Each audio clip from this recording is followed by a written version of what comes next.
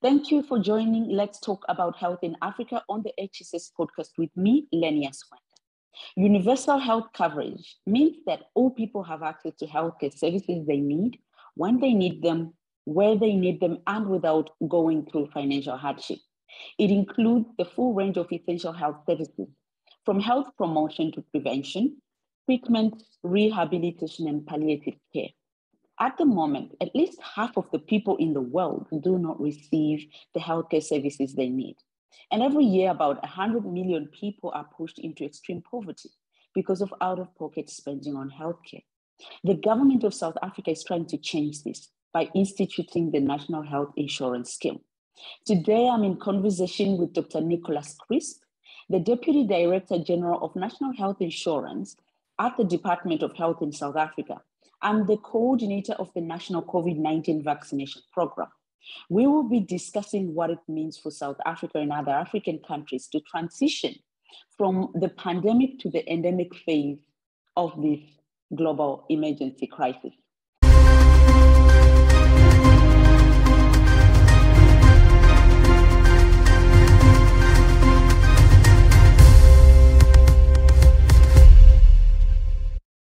Thank you for joining us on the HSS podcast with me, Lenias Hwenda, where we talk to leaders who are transforming healthcare in Africa. Today, I'm in conversation with Dr. Nicholas Crisp, the Deputy Director General of National Health Insurance at the Department of Health in South Africa, and the coordinator of the National COVID-19 Vaccination Program. We're going to be discussing what it means for South Africa and other African countries to be transitioning from the pandemic to the endemic phase. Dr. Crisp, welcome to Let's Talk About Health in Africa. It's a pleasure to have you on. Thank you, Lenias. Pleasure to be here. Thanks for inviting me. Wonderful. Let's start by talking about your role at the National Department of Health in South Africa, where you are currently wearing two hats. What is your mandate at the NHI, and as a coordinator of the National COVID-19 Vaccination Program, how different or similar to each other are these two roles? Yeah, Lenia, so at a personal level, I've been in the health system in South Africa since 1984, but I've also worked in Nigeria for 16 years, and I've worked in Ghana and Tanzania, Namibia, all over the place. During that period, but I've been back in government in South Africa now for just on 8 months. And I came back into the Department of Health because I'm passionate about the reforms that are required to get a national health insurance in place. But I came back during the COVID epidemic, and just after we were introducing vaccines into the country. So as one of the senior people, I was asked if I would oversee and support the vaccination program. So that is not my primary task, although I'm very happy to do it. My primary task is to kickstart and put some machinery in place to start preparing for the national health insurance. Now, that's a really worthy, I think, mission that you have there to put in place these reforms to make sure that all South Africans can have access to healthcare when they need it, near to where they need it, and without going into poverty. And I was just looking at the WHO statistics, 100 million people every year who are driven deeper into poverty. So this is a very important agenda for many countries across the continent. Now, you mentioned sort of your role as the national coordinator for vaccination, and we've had a ton of problems across the region in terms of accessing vaccines. And now that, we are well into the pandemic, we have been seeing a lot of vaccines being donated by countries that have been holding excess stocks of vaccines and donating those to the countries of Africa. And now there's been a lot of press about the number of doses of vaccines that have been sent to countries on the continent that have expired. What do you make of those criticisms that African countries really aren't able to utilize the vaccines even when they receive it, which seems to justify that it was okay for them not to have any vaccines in the first place? Yeah, well, then yes, obviously this vaccine apartheid, as we call it, is highly unacceptable right from the word go. Having to compete for vaccines in a market where there was hoarding by those who were able to pay for it was highly unacceptable. And we know that there have been mechanisms put in place, where our own president has been involved with the African Union process. Our Zimbabwean colleague has been involved in trying to get a system established. We've been trying to work together with COVAX for those countries in our region that don't have their ability to buy their own services. So, I think that we have tried to put mechanisms in place to procure. Early on in the epidemic, or in the pandemic, it was the problem was getting vaccine. Now the problem is using the vaccine. We've had a number of waves. Each of those waves has had its own characteristics, and now we've had a wave that's been very widespread, but relatively mild compared with the other waves. So now people are saying, oh, well, we don't need to vaccinate anymore. And now we get the donations of the vaccines. So this whole thing is back to front. I don't think this is the way you put global healthcare onto a safe footing. I think my health is my brother's health, my neighbor's health is my health. And if we don't make sure that, especially in infectious diseases, all of us are protected, it's not helping anybody, neither the rich nor the poor. So I'm extremely critical of what has happened, and don't think it has been useful at all in the global scheme of things. Indeed, it is back to front, just the way the whole thing has been managed, and the global mechanisms for making sure that everybody can access vaccines equitably just have not worked. But good to see that we were able to put some mechanisms into place to circumvent those challenges. But what I've been wondering about, Dr. Chris, is whether, just given the press around, this whole issue of utilization and, versus hesitancy and so forth, should African countries be really accepting the vaccines that they are now receiving from their bilateral partners and COVAX, especially given the issues with the shelf lives and so forth? Yeah, so Lenias, we in South Africa have been offered a lot of donations. We got one big donation from the US government at a time when we couldn't get vaccine. The Johnson & Johnson disaster had happened, and we had relied on a very large procurement of Johnson & Johnson vaccine. And when it didn't come, our vaccination program actually ran out of vaccine. So we had geared up at a point where we were able to use more vaccine than we could receive. And that was timely and had a reasonable expiry date. And so we were extremely grateful for that. Now we find ourselves in a situation where everybody wants to give us vaccine, even vaccines that we don't use in the country. And they are not happy when we turn it down. So we have turned down no less than 5 sizable donations of vaccines from other countries, sometimes because we just have enough stock now, and sometimes because these are vaccines that we would have to change our whole program to accommodate them. And I don't think that donors always understand that the logistics of each vaccine is different. So not even just the Ad26 vaccines compared with the mRNA vaccines, but across the board. And in Africa, there are not many places in the continent that can accommodate -70 and -40 storage conditions to use mRNA vaccines. And then that means they have to use the adenovirus stem vaccines for their programs. And you need time to gear up. So you can't have a shelf life of 1 month or 2 months to distribute the vaccines, to get the cold chains properly in place, to be responsible about the way you procure the syringes and the needles, and to vaccinate people. Is not something you organize over a weekend. So I do think that there are unrealistic expectations placed on countries, and we need to put our foot down and only accept what we know we can use with the speed of our vaccination programs.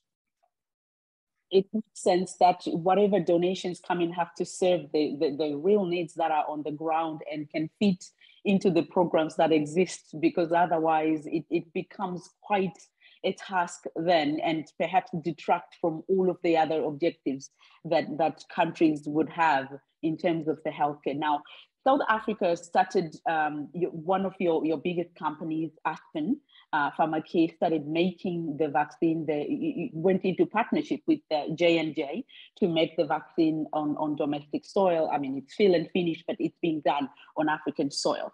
What does it mean for South Africa to be donating vaccines to other African countries? I've read this in the paper, and especially because you haven't yet achieved your target vaccination threshold and there's been some challenges around that, does it mean that you're making a lot of vaccines in excess, or you just have excess stocks you're not able to use at the moment because of the challenges around vaccination? Okay, so there are balances in what has happened here. So we have vaccinated, as of yesterday, just over 30 million vaccinations in South Africa. There are 17 million people who have been vaccinated fully in this period. And we have now got a situation where the uptake or the demand for the vaccine has decreased, but we had already procured vaccines, both Johnson & Johnson and Pfizer. And we got this 7.5 million doses at the time when we were in trouble, where there was no Johnson & Johnson vaccine available. But that is a separate issue from the fact that vaccines are filled and finished or manufactured here in South Africa. We are also busy gearing up for 2 other major vaccine manufacturing plants to be inside South Africa. And there's no reason why, I mean, that is not for our domestic consumption. That is to make sure that we help with all our neighbors and that we get better vaccine security in Africa. We can't continue to be dependent on a couple of vaccination plants and even for other pharmaceutical plants that are in the Western world or in the East, and that we do not have the security of those vaccines. So South Africa sees this as a far bigger picture, primarily for the SADC region, where our immediate partners, you know, there's a lot of movement of people between us. We have one common health sort of set of health needs in this part of the world, but also for the broader Africa. If we have the capability, we should put it in place. These are private companies. They are going to be selling this vaccine, but obviously from South Africa's perspective, we would want to see that done responsibly, and they work very closely with us as government, and so we are happy with what is going on. We don't buy all of that vaccine. We're glad that it's available into the market of the continent.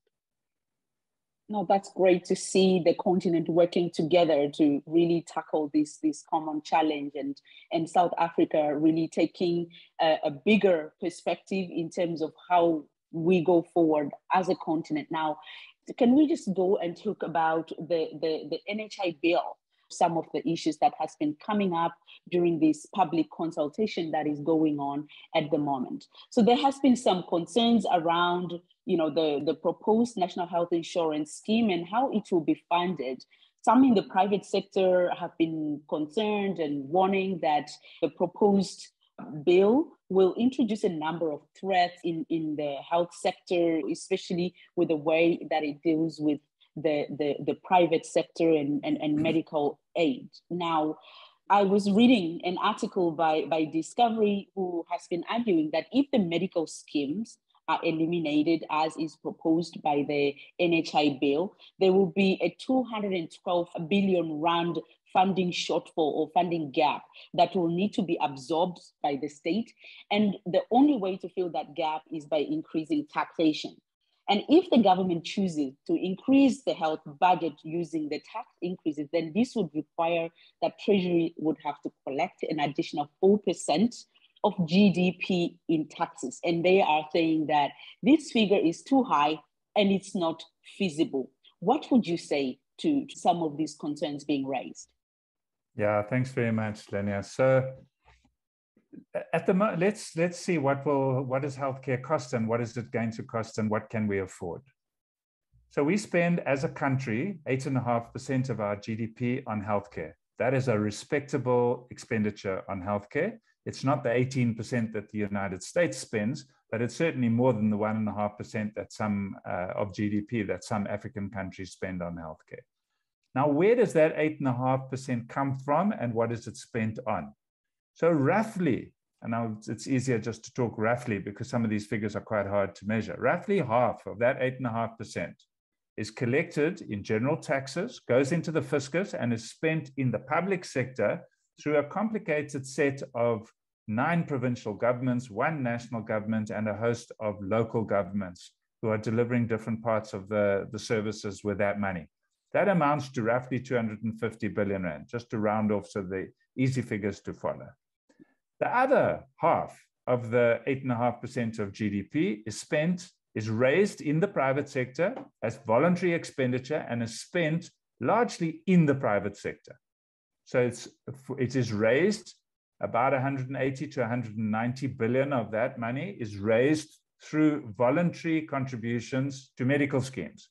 But there are more than 74 medical schemes, and each of them has several packages. So we're looking at over 300 different options. And that money is spent on roughly 15, 16, maybe 17% of the population. And then there's another portion, 60, 70 billion rand, which people spend out of pocket, either because they chose a package that did not cover their care, or they chose not to insure themselves, or they were going to need to use the public service, and then they went and sold their house or their car and raised money to go into the private sector because they didn't want to go to the public sector when the need arose. So it's messy. There are lots of different competing demands. But what has happened is the provision of healthcare, as a result of this distortion in where the money is heavily in the private sector. So private providers, 67% of all specialists and up to 90% in some specialties are in the private sector. And that means that although South Africa theoretically, all people who live in this country, even non-citizens, have access to healthcare. So when you'll hear them argue there is universal health coverage. It's nonsense. It's universal health coverage that's not universal. Uni means one. We work together, we are one. There's no one health anything in this country. There's some for you, there's some for me, and I get more and you get less. And it's based on historical demand, not on the need. So we need to shift it. So the discovery is quite correct. You will need to take the 4.5% that is currently government spending and increase it to somewhere around 8% of the GDP that is raised through taxes. So one way to do it is to introduce a payroll tax to those who are currently paying a voluntary contribution to medical schemes. That's one way. And another way to do it is to change the tax structure. So to increase VAT, which I wouldn't like at all because there's no guarantee it would come to health in the first place. And it taxes poor people indiscriminately more than it taxes rich people. And the other way to do it is through the other structured taxes that we have at the moment, either in companies or personal tax. Either which way, we're going to spend somewhere around 8% of GDP on healthcare, but we will eliminate somewhere around 12%, which is spent on the complicated administration, both by having 9 different administrations and parliaments and so forth deliberating over healthcare in the public sector, but all the trustees and the boards and the administrators and the overheads and the payment of brokers to try and tell us what they think we're going to need in the future. A lot of that will not be needed, and we can redirect our energy and those resources into healthcare instead of administrative overheads. So it is complicated. It can't happen overnight, but there's enough money being spent on healthcare. It's how we slowly but surely and systematically and deliberately realign it so that we all get better healthcare. Yes, 8% is still significantly less than the 15% that African member states committed to in the Abuja Declaration. And indeed, there is a need to restructure healthcare to make sure that everybody is covered in a way that makes sense. And obviously, that is not a very easy thing to do for a large country like this. Now, what about the proposal for using the blended finance model, where you're not necessarily relying predominantly on the fiscus to cover that increase that is needed? You know, a model a little bit similar to those used in the Netherlands and Indonesia. Would this allow South Africans to, you know, feel more at ease, especially those who are objecting to the possible route of just using taxation as a way of filling the funding gap? Yeah, Lenias, so there are lots of ways to fudge the issues here. And this is one way to do it. You know, we're going to blend the finances, we're going to do that. So the National Health Insurance Bill does not ban medical schemes. It just says medical schemes can't cover what the National Health Insurance covers. So the question is, what will the National Health Insurance cover?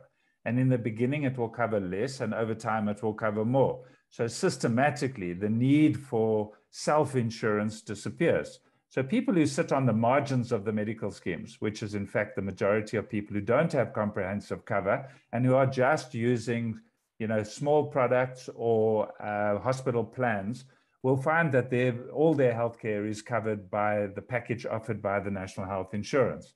So what we need to do is wait until we are clear what it is that the benefits are going to be that are provided.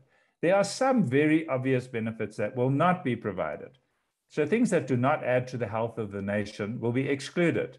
So, aesthetic surgery, plastic surgery that is not for a medical reason, but is for a personal choice reason, would not be included because that's not adding to the health of the nation. And then there's the question of, when is dental health care an improvement in your oral health, which is a improvement to your body, and when is dental health just an improvement of your aesthetics? So some of those procedures that do not add health will obviously be excluded. But then there are, like we currently have, exclusions that are due to rationing of services. So for instance, you can just about do anything until you're 90 years old. You can do a liver transplant and a heart transplant. But what value does it add? So some very wealthy people would still expect to have dialysis at the age of 85 and still expect to get a liver transplant at the age of 85. That would not be covered by the National Health Insurance. I think I could say that pretty categorically. Right now in the public service, we have cutoffs at age and at renal function and at a lifestyle where we do not dialyze and we do not offer liver transplants to people because there's no prospect of a full life after that. Those decisions are difficult to make. Clinicians are forced to make them from time to time, and so sometimes it's personal rationing, but at a national level, and even medical schemes now do that as well. They don't offer certain drugs. So it's incumbent on us to set what are the benefits we're going to cover, what is the health technology through HTA, health technology assessment, that is the most cost effective, how do we reduce the administrative overheads, and how do we raise the necessary, get the referrals right so that we enter our healthcare at the lowest possible level, the cheapest possible level, and don't start with a pediatrician or an obstetrician. You start with a general practitioner or a community nurse, and you get referred as and when there's a need. So you've got to reduce the cost of care and not think that everybody's going to enter right at the top and be able to pay for everything. So that's what the NHI can do by not having blended financing, but by having strong purchasing power and being able to do strategic purchasing for where the need is, as opposed to where the demand is being generated by either providers or people who read too much on Dr. Google. Yes, I suppose, yes. I mean, it makes sense to take a public health perspective. How much does this add to the public health of the nation? And indeed, these questions are questions that a lot of countries are dealing with respect to what do you cover, what makes sense to cover in the under the national health scheme. We see a lot of these conversations happening all over in Europe, for example, when it comes to cancer treatment. Where is the cutoff point when it makes sense for the national health to be covering people? So, but this is obviously a work in progress. Now, do you think it's unreasonable for people to be expecting and calling for the bill to provide certainty on a number of issues in terms of the nature and scope of the healthcare services that will be available in and outside the NIH, and how registered users will be able to access health services? Is it too much to ask for at this point, considering that this will have to be a work in progress which has to unravel and issues dealt with as it progresses? Yeah, Lenias, it's way too much. So it would be a foolhardy, I would say. It would be unreasonable and foolhardy to put too much into a piece of legislation, because once a law is a law, you have to comply with that law, and you don't create flexibility. So all of our law in South Africa is enabling legislation. It's the style of what we do. So what you do in the law is you create the framework, and no one law ever operates on its own. We work within probably 100 pieces of legislation in health: termination of pregnancy, registration of medicines, medicines research, regulation of pharmaceuticals. These are all in different pieces of legislation. So we have core pieces of legislation that describe how our system works. And this one will describe how we pay for how that system works. And it will make amendments to other pieces of legislation.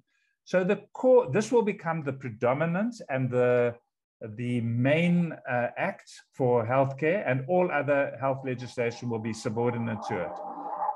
So what we have is an insurance act that will be in place that describes the overarching and enabling environment of how health services are procured, from whom, and under what conditions. Then we have the Health Act. And the Health Act will be amended by the National Health Insurance Act to take away some of the functions from the provinces as primary assigned functions and delegate them back to them, so that the money can be removed from the provincial equitable shares and put into the national pot. It will also create some structures which have national authority for the design and delivery of the district health system, and specifically the primary healthcare services within the district health system. So there will be amendments to that piece of legislation. It also puts in some amendments to the Medical Schemes Act, which makes it possible for the National Fund to capture information from members of medical schemes. So there will still be medical schemes, and over time, the structure of those medical schemes and amendments to that act are probably going to happen further.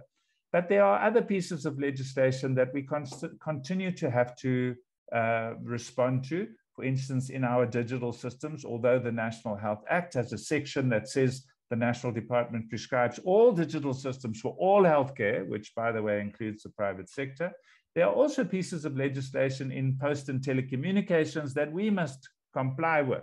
There is our POPI Act about personal information and how we manage personal information. So people who read one bill on its own and think it must be full of everything with no regulations and everything must be written in there are just asking for trouble and are not understanding how the law works.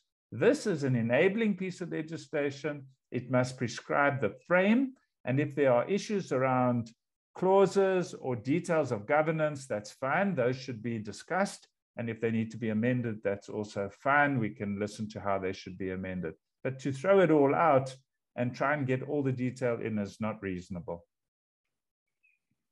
That's very clear that the legislation will have to be read within the context with reference to other existing pieces of legislation that are governing health, and it doesn't exist in a vacuum, presumably, where there is nothing and this is the one that everybody must refer to. So that makes sense. But I suppose always when there's something new, there are many fears, of what it means, the people who stand to lose things and those who start to gain things. And I suppose it's a conversation to arrive at a place where everybody is comfortable. This is the end of the first part of my conversation with Dr. Nicholas Crisp, the Deputy Director General of National Health Insurance at the Department of Health in South Africa. The second part will be coming up next.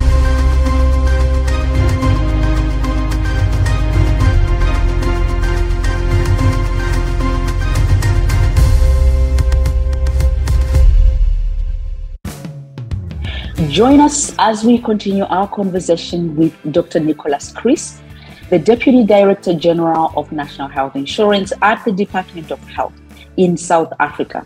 Now, let's just go into then the pandemic, the COVID-19 pandemic, and how we are looking at it, in African countries, how we're looking at it in South Africa. So there's been a lot of talk by countries or countries moving from the pandemic phase to the endemic phase for this COVID-19 global crisis that we are living through right now.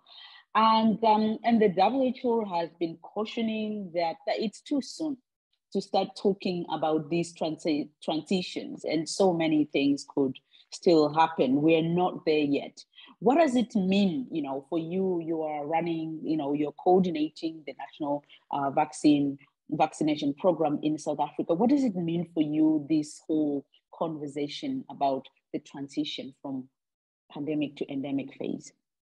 Yeah, Lenias, thanks. I think that people who are quoted in the media space and demanding that we move from one to the other perhaps should go and read the definitions and do a little bit of public health medicine. So a pandemic really is a word that describes the fact that some infection, usually an infectious disease, is in all regions or most regions of the world. That's where it is. That's where we are today. It started off extremely aggressive as something new, and now it's different in different parts. But pretty much all countries in the world, even those who've tried to lock down their little islands, have got COVID. So it is a pandemic. We are dealing with a pandemic. People move very readily through regions of the world, and it continues to spread. We spread it as humans. The virus doesn't spread on its own. We spread it. So it is pan, global, wide, endemic infection. So we are, whether we like it or not, still in a pandemic. But it will settle down so that in parts of the world it becomes controllable, and that it may even disappear in some parts of the world and go subside to something that you don't even see annually. At that stage, we are dealing with endemic disease. So right now, measles is endemic in South Africa. We don't see a lot of measles. It's, in fact, I know colleagues who have qualified years after me have never seen measles.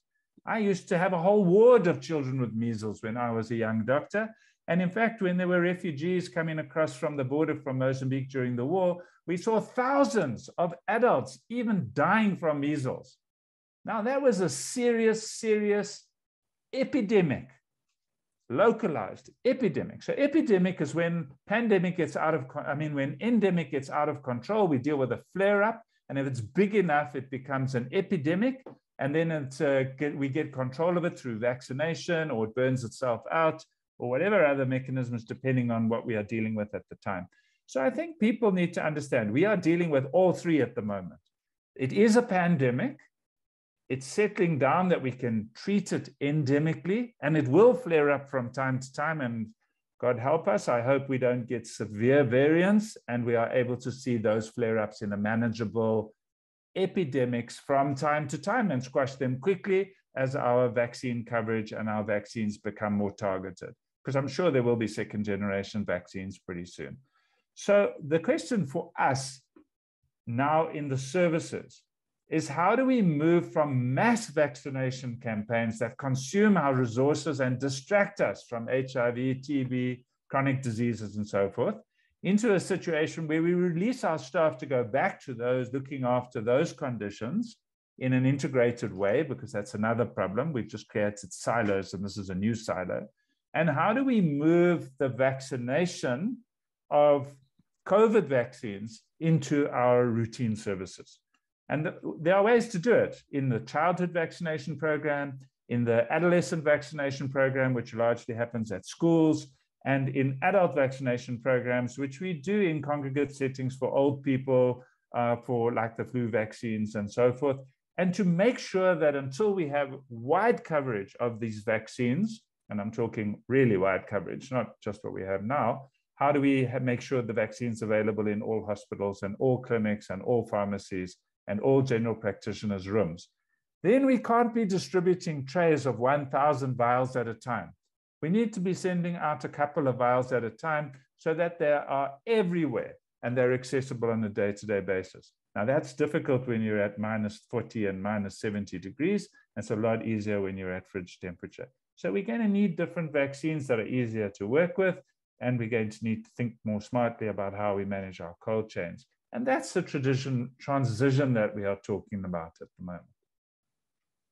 Absolutely. And of course, the fact that every single health system has been laser focused on the pandemic, understandably so, but at the expense of a lot of things. And in African countries, we have had the other challenge of what those service disruptions have meant for our HIV programs, for malaria, for TB, for childhood vaccinations, and the reversal in gains in healthcare that has happened as a result of that. So it's a massive challenge to think how we move from this phase of being so focused on a single outbreak, an important outbreak, of course, because it has cost so many lives. But how do we make sure that all of the other needs that still exist, that continue to exist, continue to be made?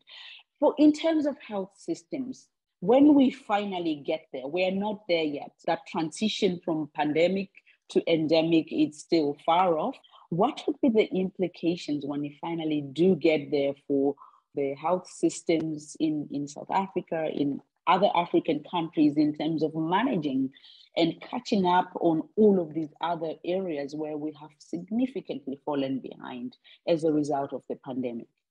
Yeah, Lenias, this is not the first time, and it won't be the last time that we run into these challenges. So I've worked in West Africa where the whole health system of several countries came in 2000, it came to a standstill every month, where everybody got their per diems and went to the field for polio eradication campaign. Then they had subnational polio eradication campaign. So nobody was paying attention to measles or tuberculosis or any of the other diseases. And the antenatal care services were really nothing to be proud of at all, because everything was being directed to polio. So we've had that. We've had the same where in our country with HIV and AIDS. At one stage, the HIV and AIDS budget in South Africa's health system was bigger than the whole rest of the health budget. It's almost half even now. It's massive. We have had TB for years and years and years. Why don't we have that kind of emphasis on TB? We have other diseases. West Africa and other parts of Africa, in Central Africa, have also had Ebola. You suddenly have to channel your money. We've had outbreaks here where the weather changes and you get malaria. And suddenly everything stops and you rush to try and control the malaria for the season. So I think the thing about epidemic and pandemic preparedness is, do we know how to respond without collapsing the rest of the system? Can we mobilize additional resources and not take someone who's trying to run the National Health Insurance, someone who's trying to run the hospitals and the nursing colleges, someone who's trying to run the other childhood vaccination programs, take them all out of their jobs and put them into one? How do we do that without distracting ourselves from those services? And I think that's what this WHO initiative has been about, and the WHO resolution recently has been. Are we prepared? Do we know how to avoid getting ourselves into this quandary every time there's a new disease? And I think for now, the answer is no, we don't know how to do that. We don't know how to redirect resources. There isn't a pool of money somewhere that we can go as a contingency fund and pull it in. So for us now, we are already shifting our focus, our energy in our public health system back into the other diseases, the other public health programs, and catching up on surgery, which has got behind, and doing as much as we possibly can. But the risk is that we do it too soon, with too many resources, and we are unable to sustain the additional resources that we brought into the service, both professional and supporting services, to run a proper vaccination program. And that's the balance. I'm pretty sure that in parts of the country we'll get it right, and in other parts we'll get it wrong. And we just need to be not so proud that we are willing to adapt and very quickly change direction if we have to. My view is that there will be a fifth wave, and that fifth wave will be the telling wave of whether we are finally getting on top of variants and variance control, or whether we're going to have to sit it out a bit longer. So I'm personally a bit nervous of moving too fast, but maybe that's just, I've been in the health services for 35 years and I've learned to be cautious. Well, I'm sure you're looking at this with a sober eye of experience, and you have seen how this plays out. So that's certainly something of value for us, for those of us living in South Africa and across the continent as well. But now, pandemics and these nature of emergency, like you say, are a fact of life. They will happen and they do happen.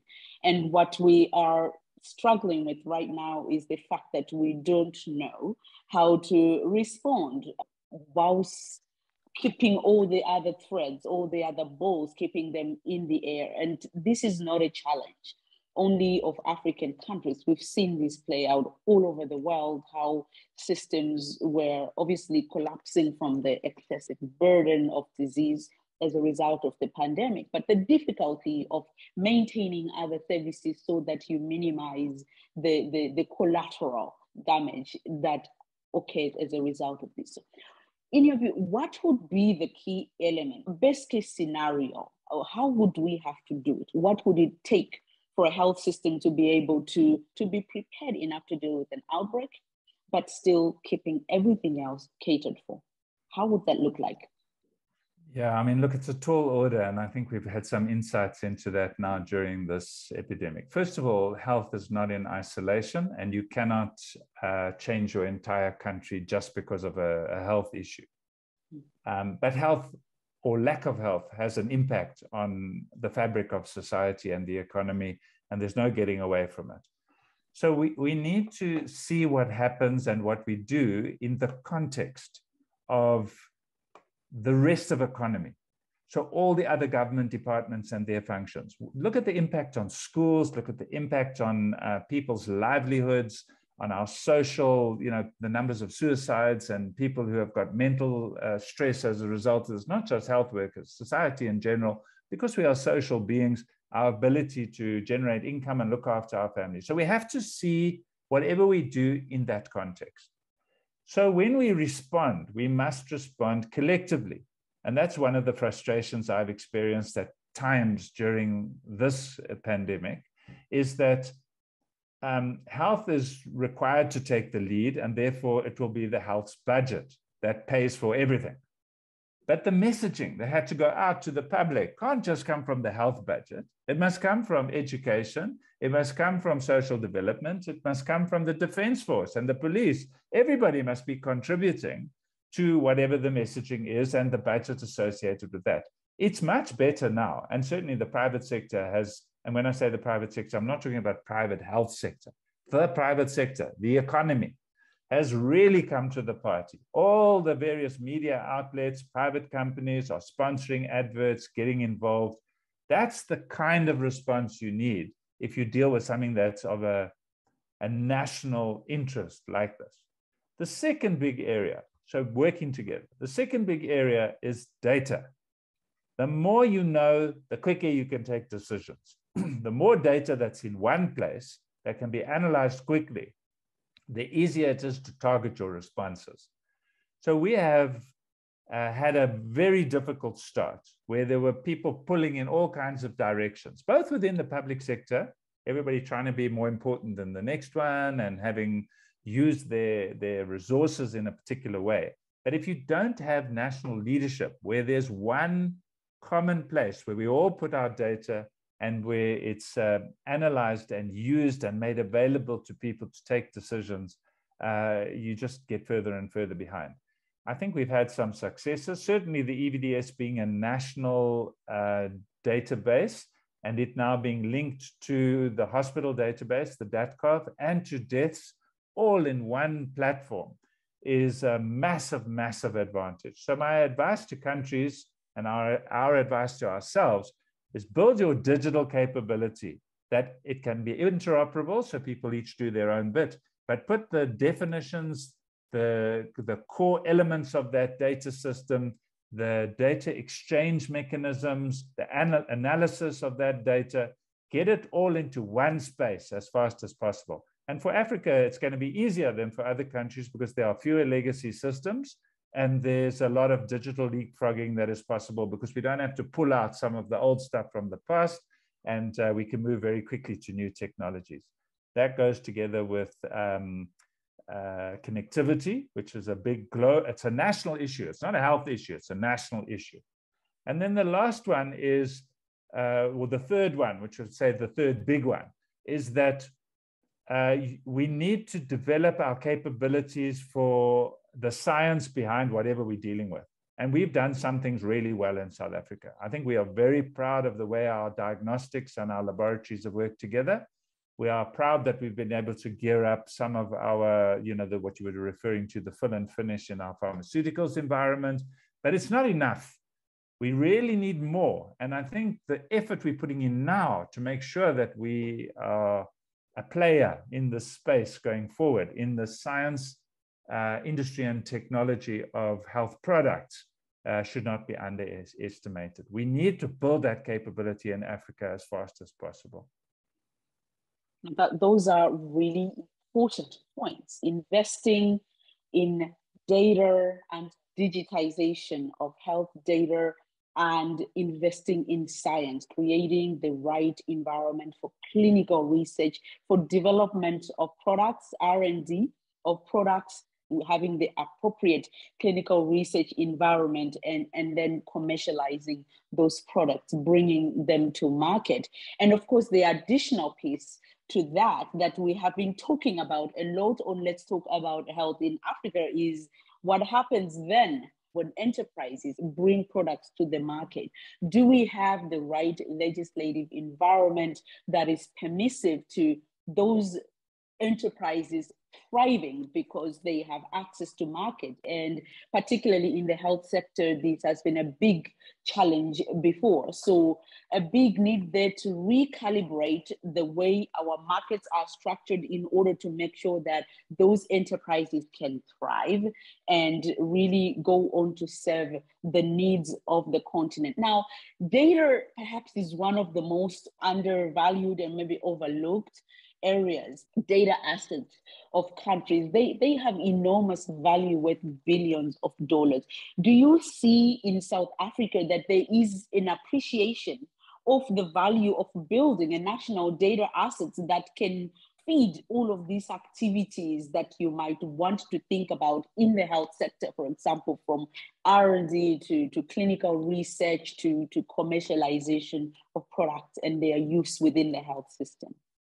Yeah, Lenias, so everybody understands the value of data and they fight for it and hang on to it and don't want to share it and do their own thing, their own definitions for their own reasons.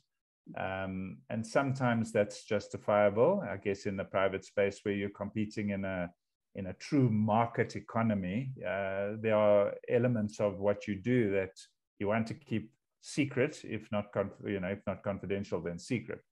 But in the public space, we need to get this, all the core data that is needed for managing and monitoring the health system.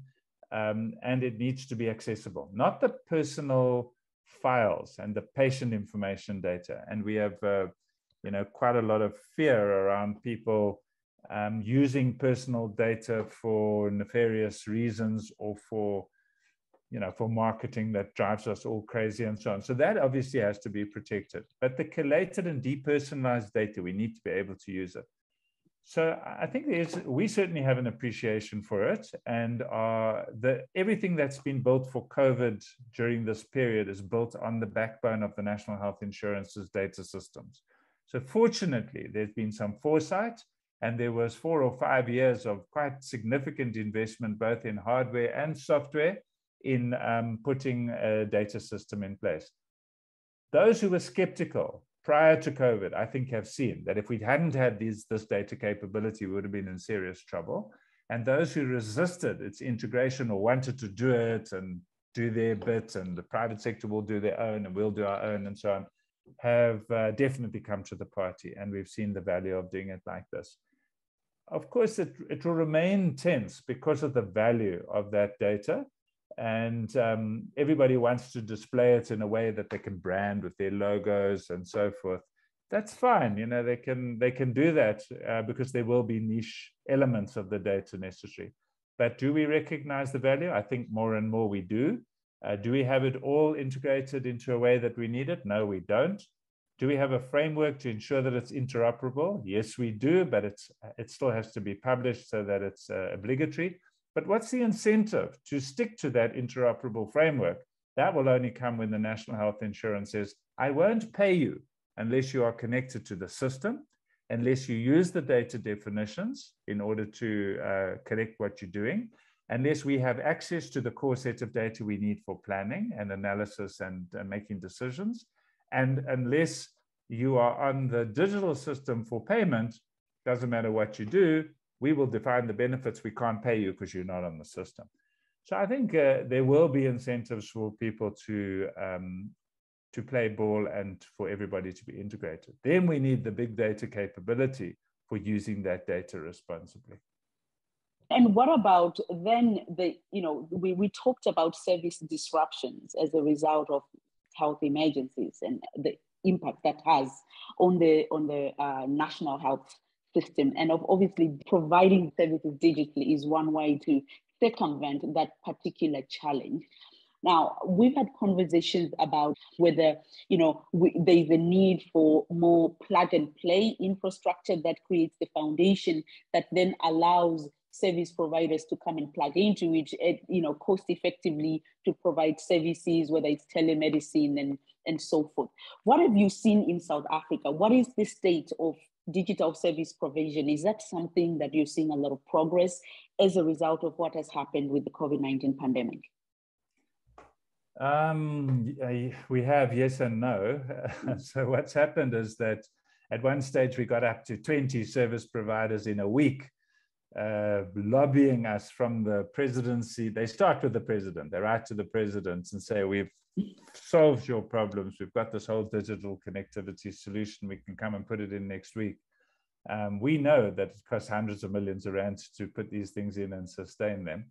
So, there's any number of potential systems. But if you don't have the architecture right and you don't build it so that it's sustainable, it's just a waste of money. So what we want to avoid is having everybody doing their own thing and putting in systems that are not interoperable and don't build towards the common architecture. In terms of patient care, there are apps, plenty apps that are able to do some patient care, but it's like going to Google to look up your heart attack that you had on Friday afternoon, on Monday morning, to say, oh, I should have gone for enzymes. And you become so clever, you come and tell your doctor how to care for you. So, in the hands of the right people, this technology is useful. In the hands of the wrong people who don't have training, it can be devastating. So I think that what we need to concentrate on is the useful applications, making tools available to healthcare workers to make decisions based on real training, on clinical guidelines, on how to access and to use those tools. On laboratory tests, you can test anything you want, but how do you interpret it if you don't know what you're doing? And we've seen suicides from people who've misinterpreted pregnancy tests. I mean, that's just devastating when that happens. So we need to be cautious about how we do these things, but we definitely need to incorporate technologies as they come. Telemedicine and mHealth are definitely the way to go, but only when you've got bandwidth and connectivity. I mean, we would never have contemplated this conversation. A few years ago, I would have had to come into even before COVID, I would have had to come into the studio for this discussion. There was Skype and it was the big thing. Now you can chat to your kids every day on WhatsApp on your cell phone, and you can have this kind of conference with 700 or 800 people participating. So I do think this means we can train people faster. We've done that during COVID.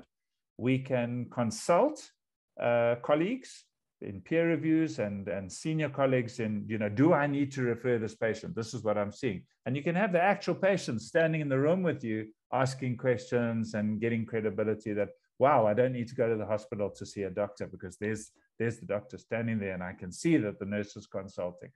So I think it does change the way we need other infrastructure. But without connectivity, it's all just a pipe dream.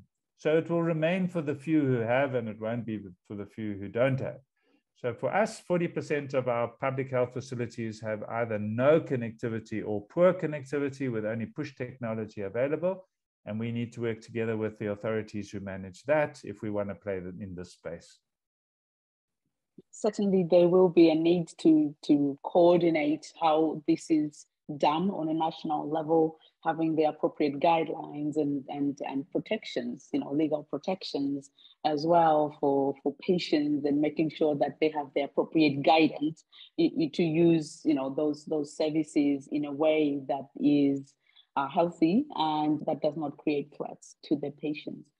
Now, to conclude, maybe we could just go back to the issue of vaccines and do a bit of stargazing, what might happen in the future from this point on. You mentioned that you anticipate a fifth wave. How bad could things get for African countries if people are not vaccinated, fully vaccinated, if we don't reach those thresholds in the next year or two? Well, for those who have had all four waves in large numbers and have high immunity within their populations, both from vaccination and from wild virus exposure, the fifth wave will only be devastating if it is markedly different and more virulent. Otherwise, it will roll over us like flu. It'll be a winter irritation, and we will see deaths, but mostly people will be fine and they'll get over it. If it's a different variant that is very aggressive, that's a whole nother ballgame. But for those parts of the world where there's not good immunity in the community because there haven't been vaccines available, there have not been widespread infections, and there's not enough immunity in the community, we could get even the alpha back. There could still be beta, delta, and Omicron lurking around that spreads in those communities, and they are going to find themselves in trouble with mixed variants being in play, and unvaccinated and unimmune populations. And that would be devastating for the economy of Africa. So we definitely need to get under-vaccinated populations vaccinated as quickly as we can. So we've had those countries that bought billions worth of doses that they were holding, some of which have been expiring, hence the frantic donations that we have been seeing that has created their own challenges. What do you think, we are likely to see going forward from the perspective of the countries that have bought excess vaccines from the first generation, and the fact that we might have second generation vaccines that will be required and that will be coming onto the markets?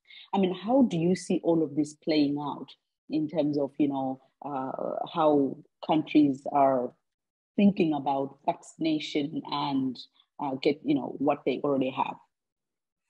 Yeah, so let's start off by saying the vaccines work.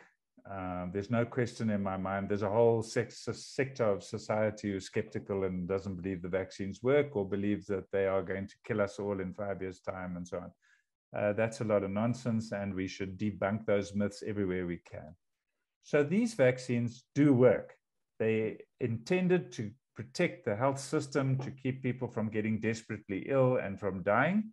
But if there's some breakthrough and we get mild illness, well, we do that with the flu vaccines as well, and that's not the end of the world. So this generation of vaccines has done what they were supposed to do, but they're not everywhere. So there are still large parts of the world where the populations are not protected, and we need to get vaccines to those people.